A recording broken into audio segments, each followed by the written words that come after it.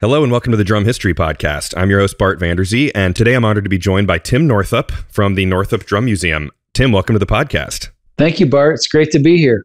Why don't we just hop in here and you can, just so people know, describe what the Northup Drums Museum is, and then we'll talk about how you kind of got into creating the museum. Sure. So the Northup Drums Museum is a actual playing museum, and there are very few of those in the world. I think there's one in Germany, but you can actually come to this museum and you can sit down and play all of these drums. And if you go to northupdrums.com on Facebook, you can look at all the stuff I have.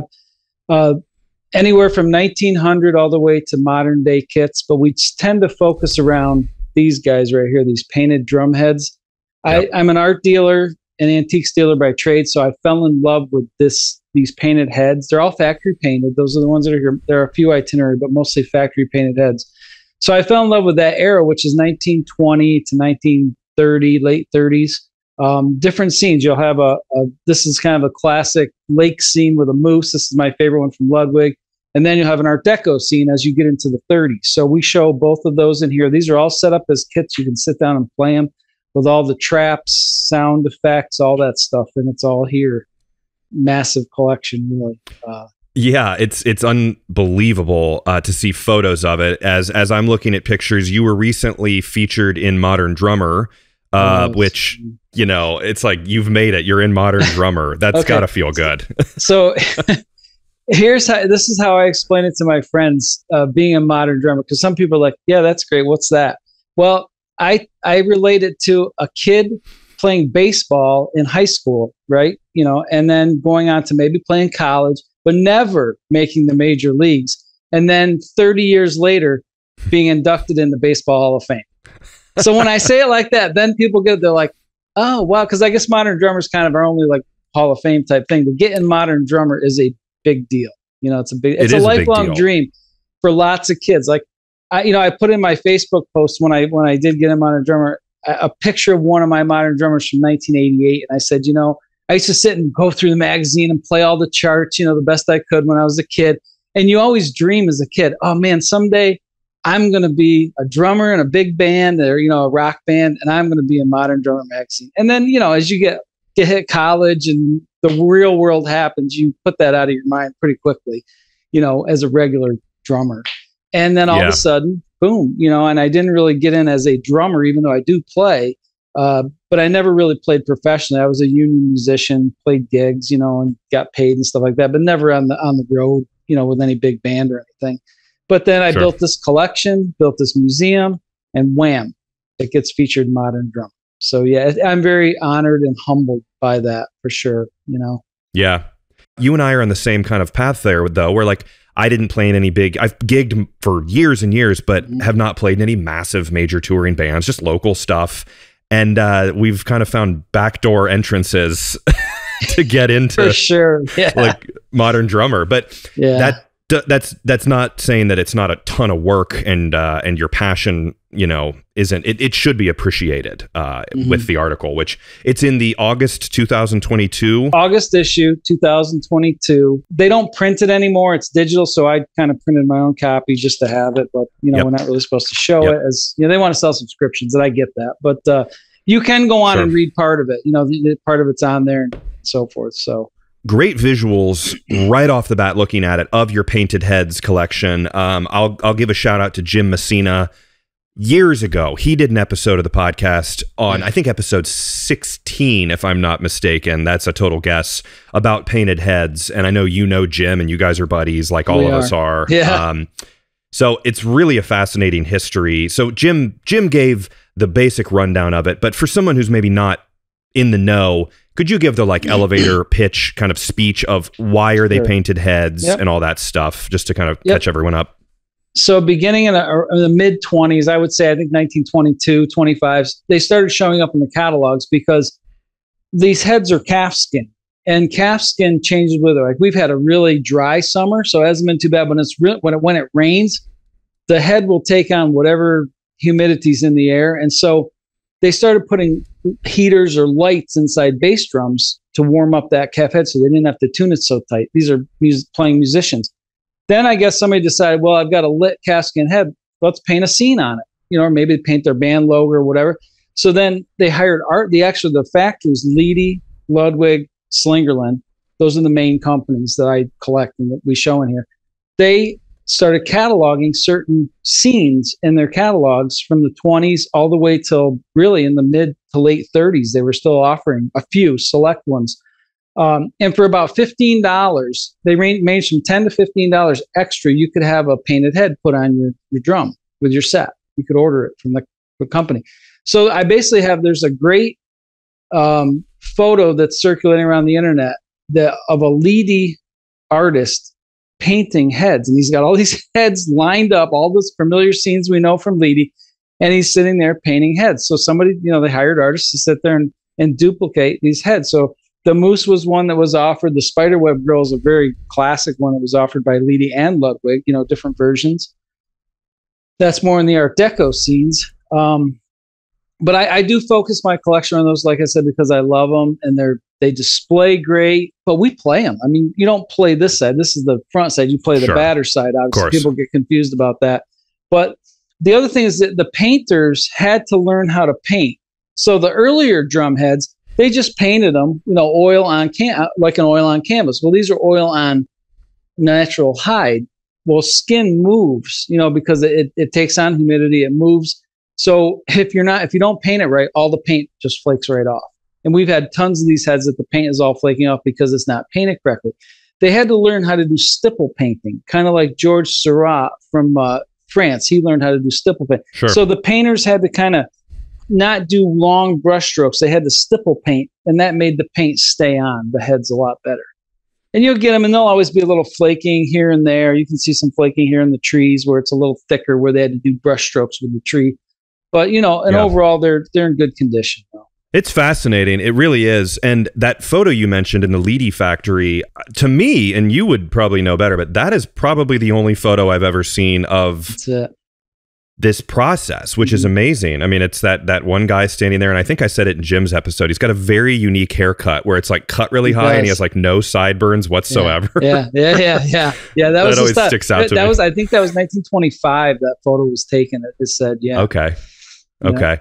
Fascinating. And then there's the famous, what is it? The cabin on fire in the forest or whatever. The forest fire scene, which I don't know. And it actually, the lights in it, they move. Now I have a butterfly girl that you can see on my site that it flashes and it looks like her wings are fluttering. And that's the Leedy butterfly girl. So that's a cool head. But the forest fire actually looks like the forest is burning. I've never really seen it. I think I've seen somebody has one, and I kind of did a video pan and we could see it. But Mark Cooper's always talking about the forest fire. He's like, if you find that one, that's like one of the rarest ones out there.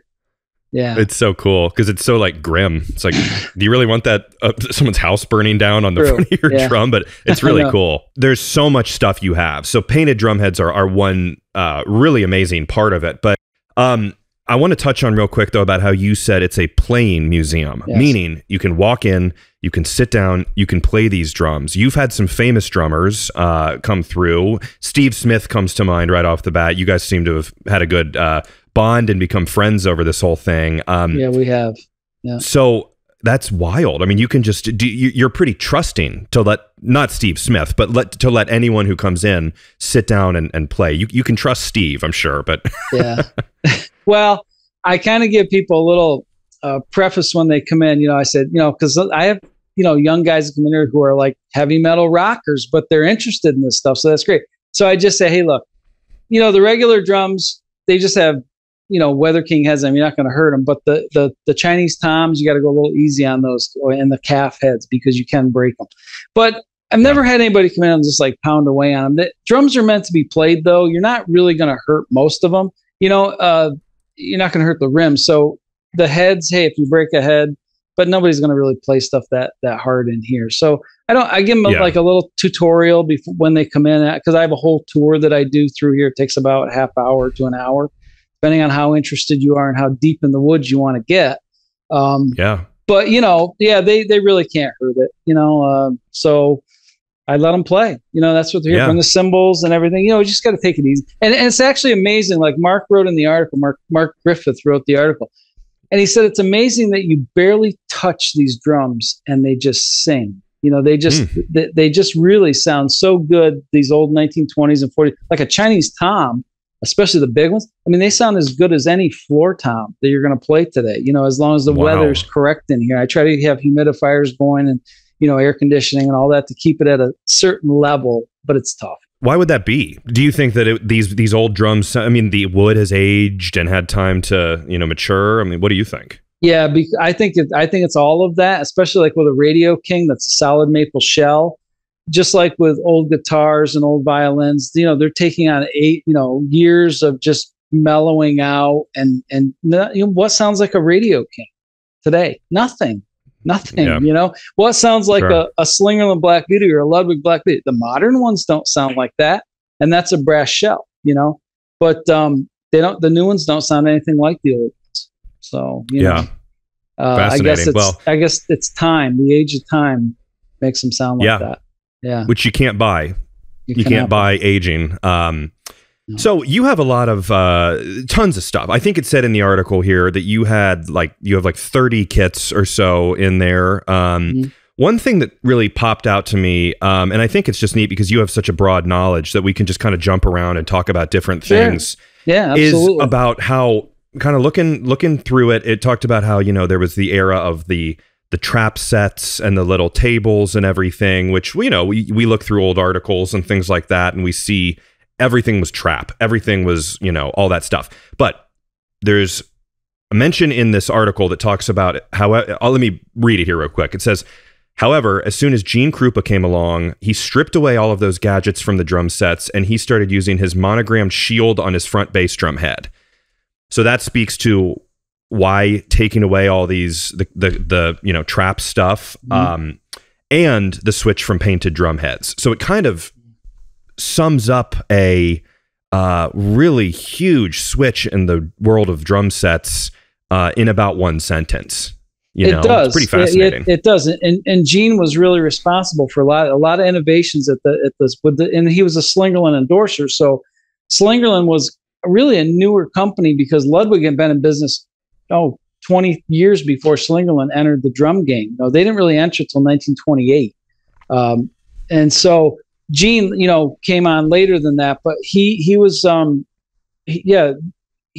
basically he wanted a monogram, a real clean look to his set. You know, the toms were getting bigger. They had the tack toms. You know, even his first tom was a tack tom.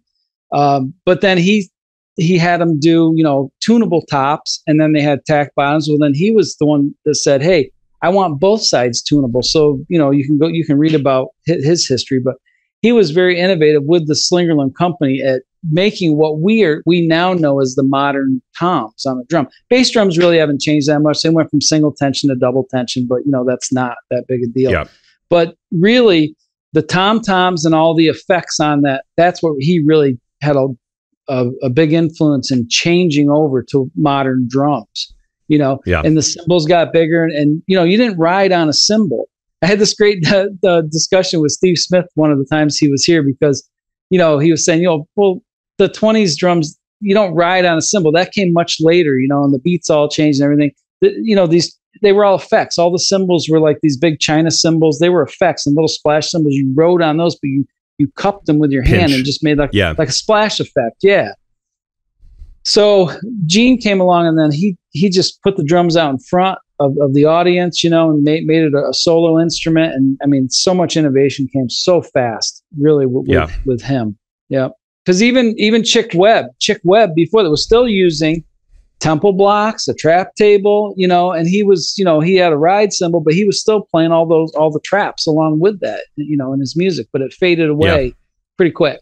Yeah, and Gene has been mentioned a lot on the show, which I think is rightfully, you know, he deserves it. But I think it's important to remind sometimes that, like, yes, he's an incredible performer, soloist, you know, as a drummer in general. But it's also the way the drum set changed is what makes him so important. Not just he battled with Buddy Rich and he did all this, and he was famous and a movie star. It's really the innovations and all that stuff that makes it super important.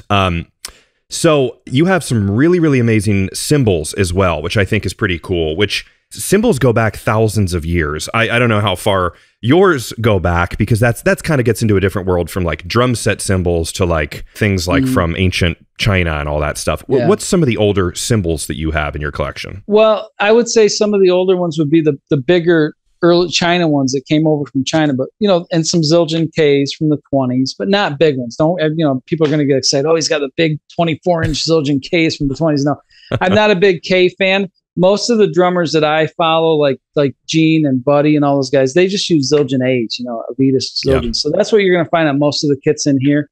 I have some smaller old Ks, and what I'm really into is the cymbals that were used as hand cymbals, foot cymbals. I'm just going to grab some here. I'll just do a little tutorial. Something like this guy right here.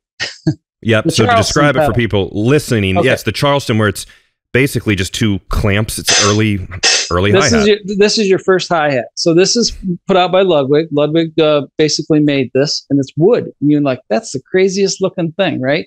But this was the Charleston pedal. A Dance the Charleston came out, so this was an afterbeat.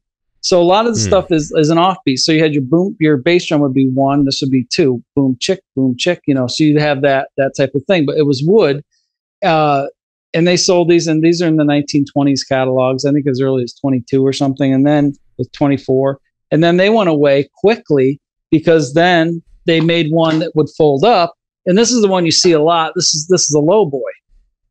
So. And this one, this Wahlberg and Auger made this, and Leedy and Ludwig and Slingerland, everybody sold them, but they fold up, so it was a little bit easier to take with you to all these gigs. So, yeah. But that's for the, and then I like Baka the Box, and all those kind of cymbals, the hand cymbals, and you can hear them in a lot of recordings. But those are more rare than a lot of the other kinds of cymbals you can find. But on the sets, we display all the little splash cymbals and all kinds of hi-hat cymbals and the whole the whole evolution of the hi-hat. You can see it in here from the first one to the last one. Another fun topic, I think, which I have done a few episodes on, but it's been a while, so I think it's good to talk about, is your collection of trap sound effects. Whistles, ratchets, temple blocks, wood blocks, cowbells. I'm reading through them. I didn't just rattle that off off the top of my head. I'm reading this article, but you have a really cool collection here. What's some of your favorites, and how do you go about acquiring old silent movie, contraptions? Yep. So that's where the word traps came from, is contraptions. Okay. And basically as a vaudeville drummer or as a silent film drummer, because for silent films, when they came out and, everybody wanted to go to the film to watch this new film innovation thing, there were no sound. They didn't have any sound with it. So drummers were hired to actually make all the sounds that you saw in a silent film or background sounds. Like, okay, the perfect example is a train coming down the track, right? We have a train sound effect made by Ludwig. But I usually end my tour with that, and it sounds just like a train starting out and then going down the track. And there's a train whistle that I put in my mouth and blow the whistle, and then there's a train bell that you ding as it's coming into the station. So train, that's one of my favorites. That's a good one. I got to say that Ludwig train is very realistic, and then with very the metal, realistic. It's loud. Yeah. Oh, it's loud too. Yeah, and it's like a screen door kind of spring, is what it's been described as to me. And we're going junk, junk, junk on the inside. It's pretty cool. It's a box with a bunch of springs inside, and there's a lever with an angled piece of iron in there, and you're rubbing it across these springs. And you also have to know what you're doing. You have to practice it, just like you practice doing 5-stroke rolls. You have to start out slow in a real motion, then you have to get really fast as the train's barreling down the track, and then go back down to slow. So it's like doing, a roll from, da, da, da, and then all the way down to a press roll and all the way back out. It's kind of like that, in a different way. So that's a great one. That's one of my favorites. One of my other favorites is a bear growl or a lion roar. So it's a box with a hide on the back and a string and you put rosin on it, like violin rosin, and you pull the string and it makes a roar. Sounds like a lion roaring. Cool. That's an awesome one. Yeah, there's dog barks, and there's just one I got that I haven't even ever shown anyone. Is I have they had a lot of cowboy movies back in the day, right? So there was always a gunfight. And Bill Ludwig Jr., he did a piece on Kelly Ray Tubbs back in time. He did a piece with, he's got one of these, and it's a Surefire machine.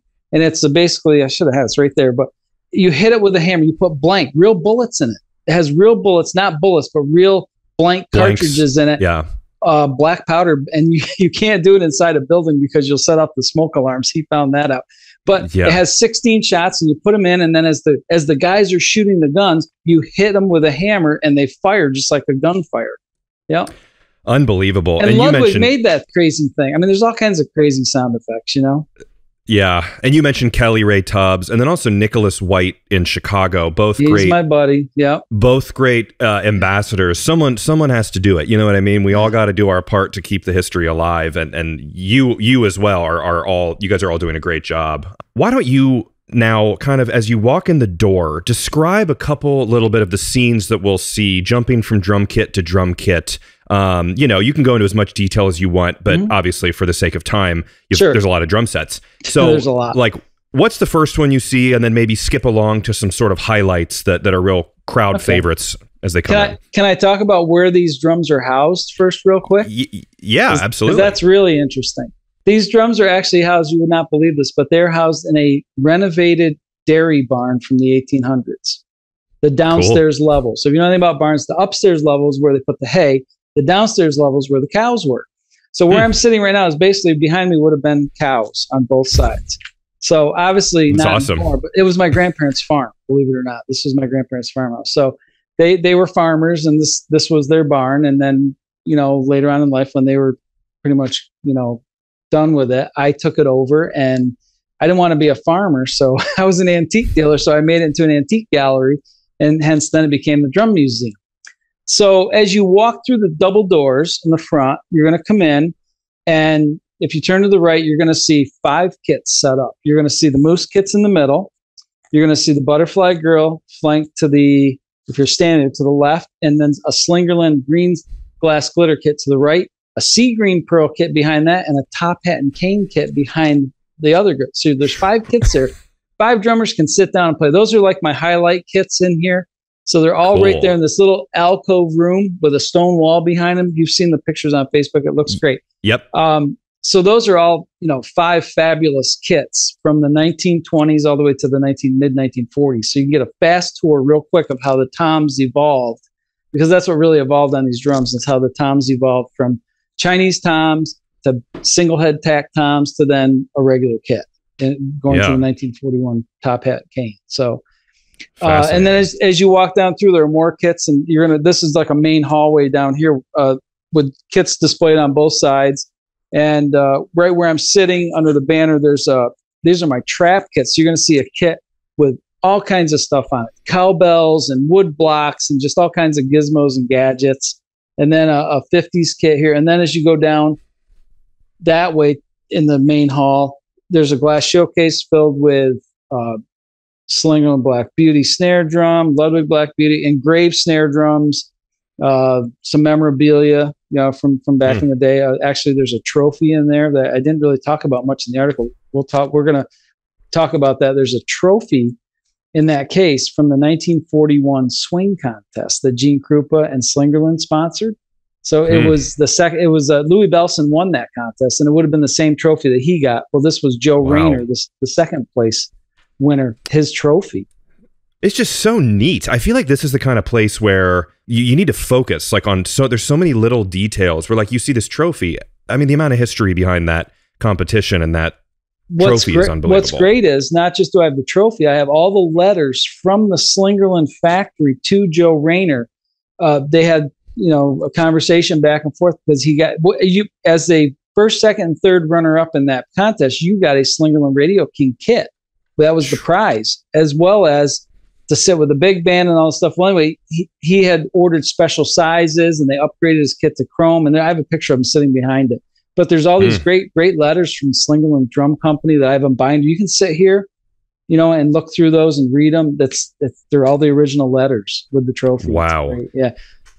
So not to get off on that, but that's really an important thing that I don't think everybody feels that everybody knows about or understands really how important that piece of memorabilia really is. It started, the Guitar Center still has the drum contest. That's what started it in 1941. That was the first one. Yeah. So it's an important benchmark in our careers here, I would agree completely. And I mean, it skyrocketed people into fame, you know. I mean, that's without a doubt. Where obviously, I feel like each of these, you're getting them in different places, and it's just, I mean, it's you're an antique collector, dealer. I mean, you do auctions and stuff. But like, let's just stay on the trophy again, which again was from a very famous competition that would be like, it wasn't run by Gene Krupa, right? But he was like the face of it, and Slingerland sponsored it. It was at the Wurlitzer Auditorium in New York, I believe, and Gene Krupa was the face of it because he was the judge. He came and judged the drummers. They had to play. I don't think it was Sing Sing Sing at that time. I forgot. It was something else, like maybe Drum Boogie or something. They had to play perfectly, and so Louis Bellson won. Joe Rayner came in second. I think Carl Kiff was third or something. I'm not sure, but I have a picture. I actually have a photograph of them the day of the contest. Gene standing in the middle, Louis Bellson to his right with Bud Slingerland, and then Joe Rayner's on the other side of Gene Krupa, and then two other guys. So I have the photo too. Interesting. It's just great. Yeah.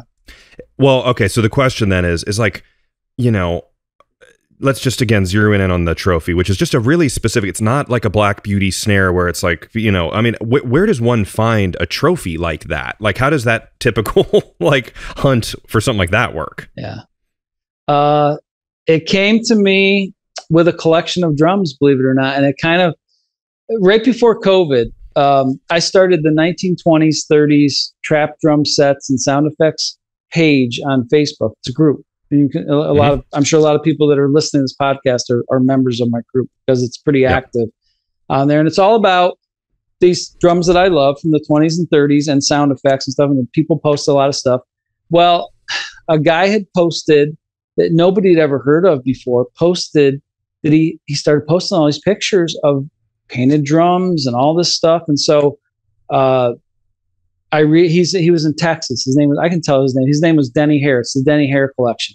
So I reached out to him. A bunch of people, everybody was reaching out to him because he was an older guy and it was time for him to maybe start selling. You know, like Jim Messina sold off his collection a couple of years ago. Well, Denny was in a position where he said, I don't need this stuff. I need to sell it. So I basically bought all of it. Now that's in Texas. I'm in New York. So I'm going, you don't just put these in a UPS box and ship them. I mean, you're talking about, there were like 20 drum kits, 20 bass drums and maybe not that, maybe at least 15, and then parts and all kinds of stuff. He said, I want to sell it all. I got guys that want to cream it and buy one thing. I said, don't do that. Don't do that because you're going to get stuck with all the stuff you'll never get rid of. So I made him an offer. He accepted it. The trophy came with it. That was part of the deal because Joe Rayner was his drum teacher.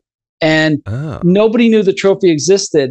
At the funeral, Joe Rayner's son or nephew or something, I don't think his nephew showed up with it and said, what should we do with this? They displayed it at the funeral. And then I guess they were like going to throw it away or something. And Denny's like, no, I'll take that. So he took that with all the letters. So he had it. And basically I purchased everything, including that for the museum. And not even know I was going to do a museum at the time, but I just thought, what a great collection. And I was like, okay, logistically, I was looking at flights. Am I going to fly to Texas? So, this kind of comes into probably what you're going to ask is how do you acquire this stuff and how do you get it? Well, I'm going to answer it ahead of your question. Sometimes you think about, do I fly and get this? Because bass drums are big. They're hard to ship. All the drum guys will tell you that.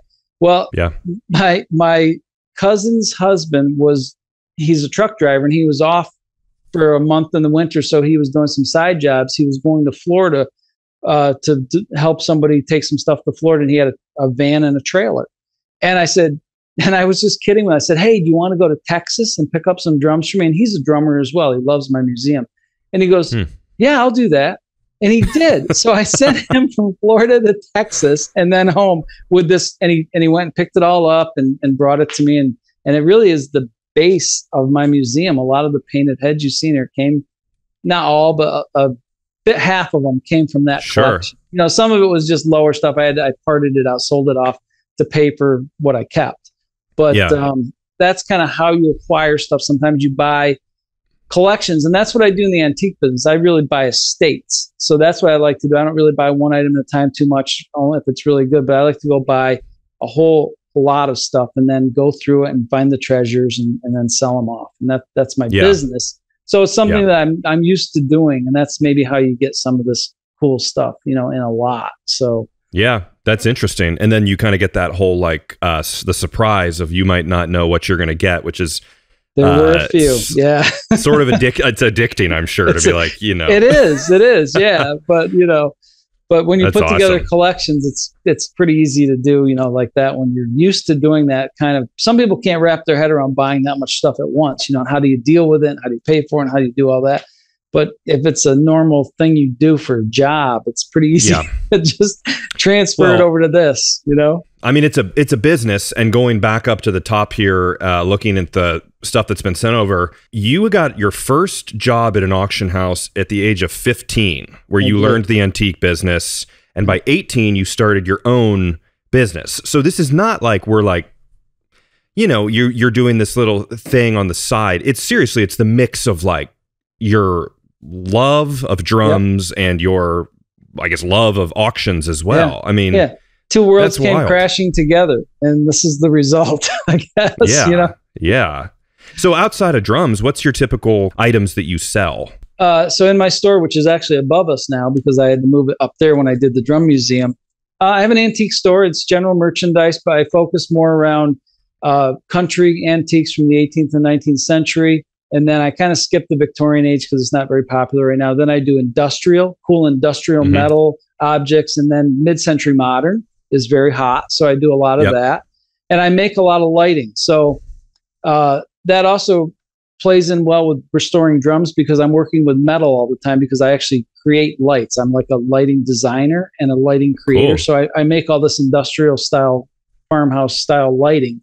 So when it comes to working with metal and having to fabricate things for drums or whatever, a lot of stuff I can do right in my shop, which is right downstairs here on another section of the museum. Awesome. So there's a lot going on in this one building, believe it or not. Yeah, exactly. The old dairy farm. I mean, auctions are really cool, like Real Deal, which you're probably doing things with it every day. But I think for most people in the last decade plus, it's been online auctions. Right. I went to an auction once when I was younger with a friend. I still enjoy them. I don't own one anymore, but I was in kind of a motorcycle phase, which was awesome. And buddy of mine, we went to this, and they were auctioning off old Harleys that were AMF when they were owned by like the Italian AMF company. But so he bought a few. I ended up buying. I think this is sometimes what happens with auctions is I bought like 20 front fenders to vintage Harleys for like $15.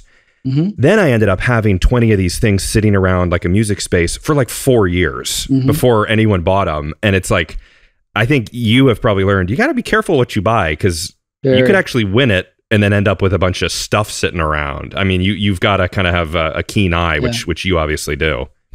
Well, and actually how this whole space started down here, we'll back up just a little bit. I have an antique store upstairs now, but that's not how this started.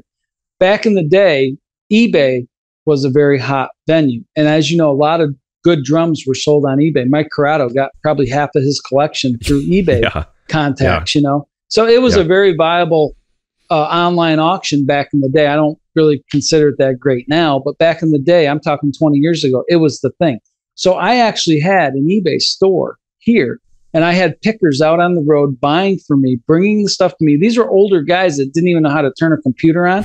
And I was I'm not super computer savvy, but I knew how to do eBay. I took wonderful pictures. I took really good pictures, and I knew how to pack and ship stuff. So I created a business of saying, okay, bring me the stuff. I'll list it. Let eBay, eBay on eBay, it'll sell. I'll pack it, ship it, and I'll take a percentage. So the reason why I'm telling you this is because while we were doing this, they were bringing me all kinds of stuff. And I said, bring me drums and bring me guitars and horns and instruments because I have a background in that stuff. I know it, and it's selling really well on eBay. So my guys started finding drums, and guitars and stuff, and we sold violins, all kinds of stuff. But one day, one of my pickers came in, and he had a Gretsch round badge brass shell snare drum, deep one, in the case with all the stuff, right, fresh out of an attic. And he said, you can buy this because I know you like it. Was somebody who I didn't put stuff on eBay for. He just was a picker that sold stuff to me. So I bought it and I kept it for a little while. And then I said, I popped it on eBay. and I sold it, and it brought good money. But as soon as I put it in the box to ship it, I stopped myself and I said, what am I doing? I love this stuff. I should be buying it, not selling it. And that was the day I started collecting drums, believe it or not. Yep. Wow. Yeah. Interesting. Yeah. Yeah. It was like all of a sudden I came in, I'm like, I should be. So then I started buying, started looking on eBay. I started studying the catalogs, the old catalogs, the ones that I could source online. I think I bought a Ludwig CD that had the catalogs, and I started looking through all the old, and that's when I fell in love with traps.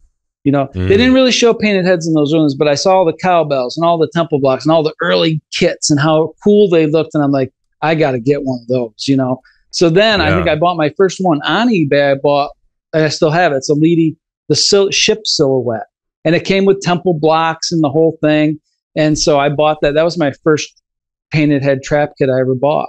And then I didn't buy anything for quite a long time after that. But, you go through times where you buy a lot and then you don't. And then, so I did that for a while. I had some drums, and then I did a house renovation. And as you know, when you do that, you don't have money for drums. So no, dear God, no. I did a big house renovation. So that took all my money for that. But then I got back into it. And then because in the last 10 years, this has been created in the last 10 years. Yeah. Which is like a formalized museum. I mean, it's like you can come and visit and check it out. And are you open all the time? I mean, we can plug it all more towards the end, but like, how do people come and visit, So just, call me, email me, message me on Facebook. I really try to give tours during the week because on the weekends, obviously I'm open upstairs. So it's a little tough. Yeah. And that's when a lot of drummers, they're gigging on the weekends anyway. So I'll accommodate you on the weekend if we need to, if you really want to see it. If that's the only time you can come, we'll figure it out. But mostly I like to have people come during the week so I can block off time to spend with you, because once you get in here, you don't want to leave.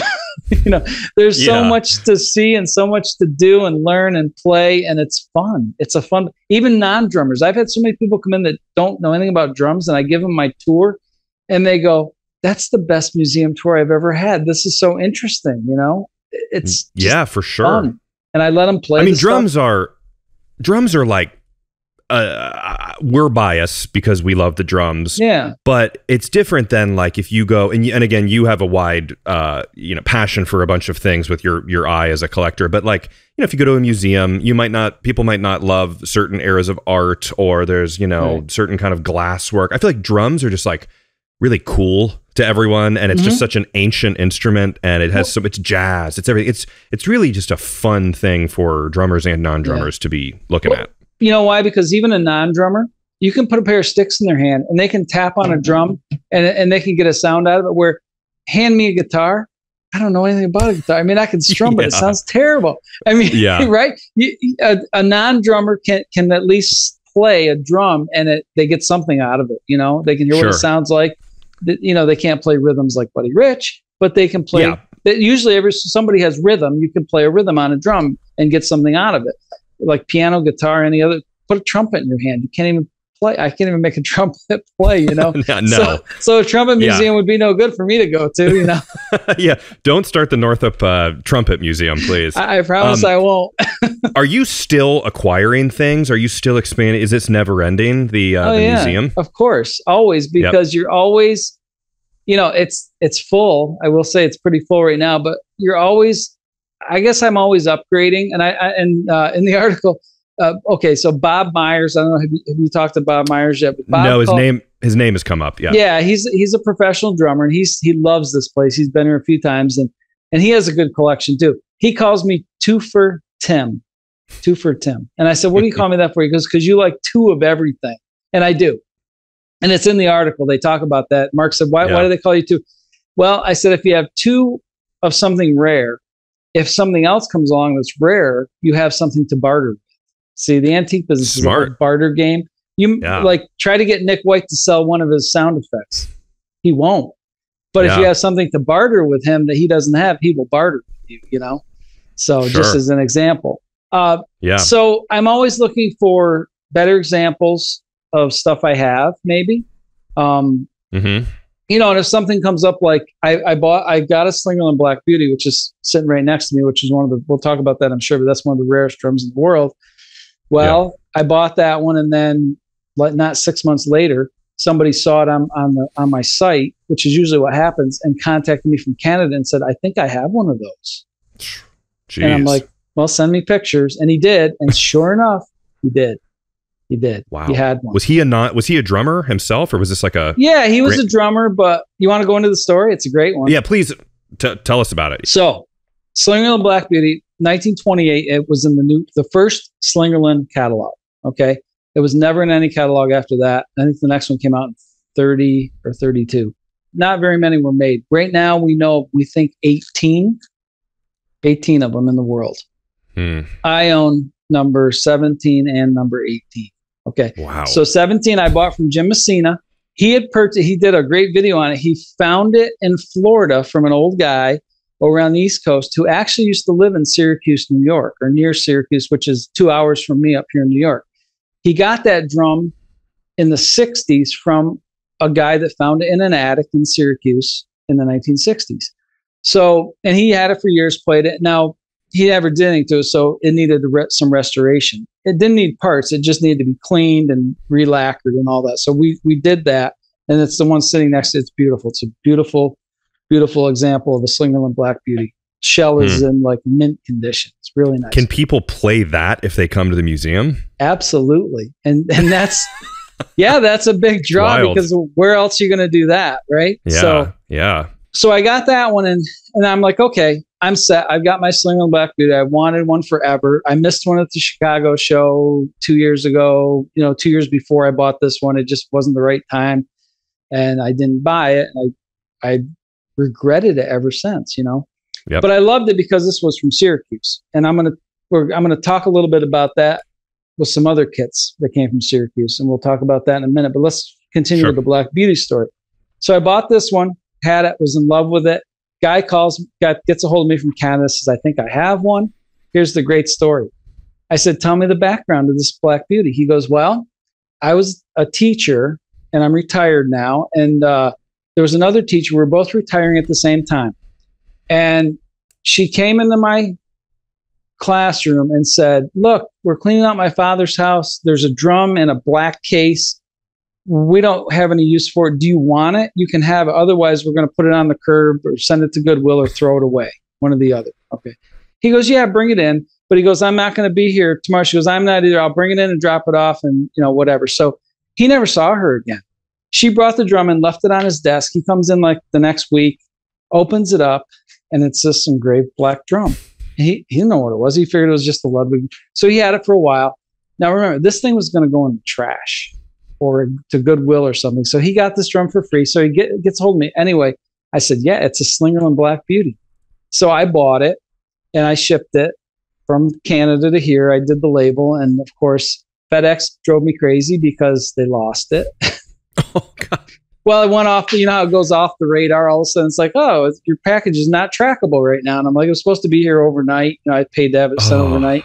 Talk about giving me a heart attack because you can't insure it. So you paid all this money and you're like winging it, man. So wow, I did do an opening here for it, and we opened it up, and I really did open the box and do it on live on Facebook where I had not seen the drum, and it's beautiful. That's and awesome. I chose not to restore them because it's not in bad shape. The shell could be cleaned and re-lacquered, but it's beautiful. It's all original. It's all intact. The gold is shiny. It's really beautiful. So I got that one, right after this one, which was crazy, man. Yeah. And there may be more out there, which I feel like the hunt goes on beyond the 18. Yeah. Man, that's awesome. Yeah. Jeez. And then you said other drums in Syracuse. So what's special about Syracuse? Okay. And the problem is Slingerland Drum Company doesn't have files that go back that far. They probably had fires or they just threw them out. Back in the 20s, 30s, I guess we'll go to the 30s because that's when Slingerland was really cranking out the stuff. They were new in the drum business. 28, they got in. So there must have been a really good music store in Syracuse that sold Slingerland because this Black Beauty came from there. My green glass glitter kit with a side trap table, which nobody's ever seen one. That whole kit came from the Syracuse area, and a sea green glass, a sea green pearl set came from the same place. All came from the same place in Syracuse. And a very rare broadcaster drum in a which is a solid maple shell with a walnut veneer over it. Again, made for 1 or 2 years, very rare. All came from the same area. So there had to be some music store that was getting like the prototype stuff, the really early good stuff, you know, from Slingerland at that time. Yeah.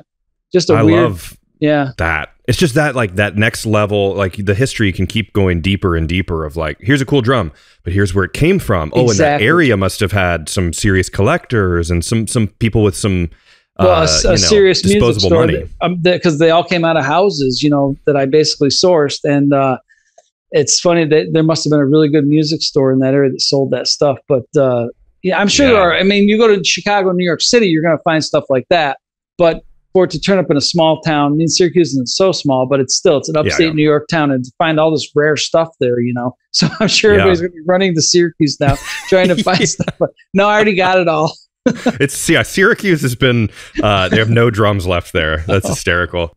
Awesome. Well, let's talk about New Jersey Percussion Ensemble. So Peter Jarvis, and you had a podcast with Pete. Yep. Good friend of mine. They actually came here. Pete wrote 8 pieces for the New Jersey Percussion Ensemble, 8 pieces for snare drum, 4 snare drums in this museum. So they came in, they chose snare drums right off my rack. You know, Pete and I kind of went through the pieces and what kind of snare drum he wanted. So we chose all vintage drums. They recorded this Black Beauty, probably the first time a Black Beauty has ever been recorded, maybe. And they turned this place into a recording studio. The sound in here is phenomenal, by the way. You can just come in and Steve comes in with his 3 cameras and just records. And his guy said he barely has to edit it. It's great. The sound's great. Cool. So they recorded, basically they recorded 8 pieces. And then we did, I think, 4 other pieces, and it's out on a CD. It gets released tomorrow on iTunes, Amazon Music, Spotify. It's Jarvis and Friends Volume 4. That's the outside of my place right there. For the YouTube people watching YouTube, you get to see it. But to me, that's a really big deal. Yeah, that's awesome. And Pete's a great guy. And like you said, former guest on the podcast. So it's cool just kind of cross, promoting each other's stuff. Pete Jarvis is a genius composer and musician. Yeah, he really is. Yep. And he's a good friend. That's awesome. It was great. So we've done that. And then, I don't know, do you want to talk about Steve Smith? Yeah, please do, because you guys clearly from his promotion of, he posts videos. It's obviously good for business for you, but he genuinely clearly likes coming there. I mean, you guys seem to have built kind of a, pretty good friendship. So what's the story with that? Okay, it's a great story, and I'll keep it. I'll shorten it a little bit for you, but basically, Steve found out about my drum collection. I was not a museum at the time. He found out about my drum collection because I make. Remember, I told you I make lights, I make lamps, and I make lighting, and I sell some of them in a bookstore downtown that he frequents. He actually lives near here. He has a summer home near Oneonta that he stays. That makes sense. Part of the summer, so he's here. So he went into this bookstore, bought a lamp, and then his wife was checking out my Facebook page and saw a post of a Steve Smith drum head that I'd acquired. I was all excited. Oh, look, I got a drum head from Steve Smith that he signed to somebody, and I had it for the collection. And so he saw the pictures of this place. Well, his neighbor where he lives actually knows me. So his neighbor brought him here to the drum collection. And I didn't know if Steve was going to like old drums. I mean, he played with Journey, and he was a jazz drummer for Vital Information. I knew all that. And I followed him over the years, but who knew if he liked old drums? So he comes in, and he's very nice. He and his wife and my friend came, and he goes, well, these drums look great. He goes, can you play them? And I said, yeah, sure. He says, I can play. I said, yes, sit down. So he sat down, and now there wasn't as much out as there is now. Of course, you guys can't see it, but I put out everything I had at the time, because I knew he was coming. So I made a presentation. Yeah. Bart, he came in, he sat down and played everything I had out. Really awesome. Well too, and he's just, and at one point he's smiling ear to ear, and his wife turns to my girlfriend Lynn and my friend Ron, who had brought him here, and says, oh my gosh, he's having a blast, he's just having the time of his life, and so we played everything. It was very nice. He gave me some gifts, and it was just great meeting Steve Smith. I mean, it was like, a dream come true. So on the way out, he signed a drum head for me, right? and he said, great museum. I should have had it, but he said, great museum. He wrote on the drum head, thanks for the visit, great museum. And he's the first one that coined the phrase museum to me. Wow. Like, oh, I guess I do have a museum. He called it a museum. So if Steve Smith calls it a museum, I guess you better change your name. Yeah, then you added on museum. I mean, that's totally true. I did. So he calls me 2 days later and he goes, would you mind if I came and recorded some of your old drums? Recorded some pieces on your drums. And what are you going to do? Tell Steve Smith? No, I guess I really wouldn't like that. I said, yeah. I would be honored and sure, that would be great. So he came. He said, we're going to be there all day. He says, I'm going to bring my equipment. So he came like mid-morning and he was here all day. And he laid down 4 or 5 recordings with video. And he's been releasing those. He released one like pretty quick right after. He has a guy that added some stuff, puts his from the practice room. And then he called it from beyond the practice room. And what a great day that was. I spent the whole day with Steve Smith here recording. Yeah. I mean, it just like, not that you need legitimizing or anything, but it just encourages what you're doing.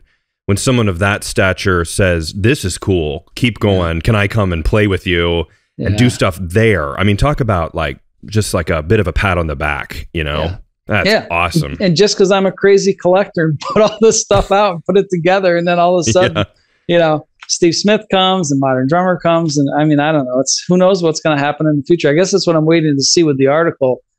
Who's going to come now that didn't know about me? Because my only presence was really on Facebook and Instagram and a little bit, So now that it's got national, in the spotlight, let's see who comes in the fuure to visit. Yeah. So we may have to do another podcast and do up a lineup of who comes. Yes.